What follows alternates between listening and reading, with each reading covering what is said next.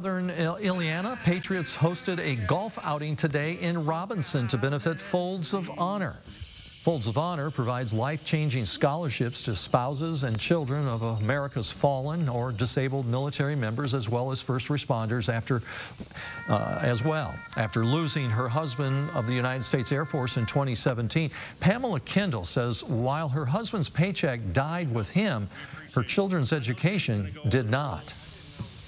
There are no words that describe how we feel as recipients of virtually strangers giving up their hard-earned money to support families like mine.